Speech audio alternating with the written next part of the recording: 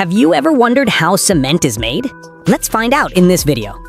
It all begins at the quarry, where raw materials such as limestone, shale, and marl are extracted, and it all starts with a bang!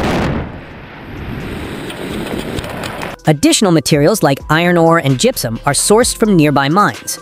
Massive haul trucks with a capacity of up to 60 tons transport the raw materials to the crusher, where they are ground down into coarse gravel. This crushing system can handle up to 600 tons of material per hour. From here, the crushed materials are conveyed to the mixing bay. In this blending silo, up to 25,000 tons of material can be homogenized. The mixture's chemical composition is constantly monitored. Next, the raw mix is conveyed to the raw mill, where roller mills grind it into a fine powder. Compared to traditional ball mills, roller mills save around 30% in electricity consumption.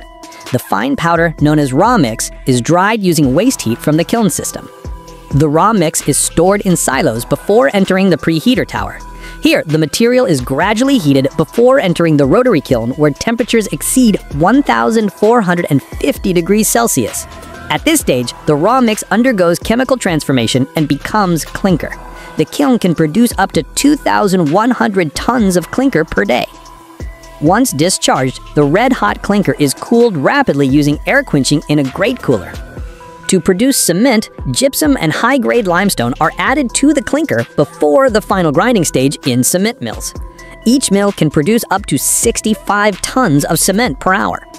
Quality is ensured through a fully equipped laboratory with 11 sampling stations testing more than 140 samples daily. Both intermediate and final products are tested for chemical and physical performance, ensuring every batch meets world-class standards. Finally, the cement is packed and ready for shipped. Cement is what holds our cities together. Bridges, towers, highways, but it also holds the title as one of the biggest sources of CO2. Strong walls for us, weaker lungs for the planet.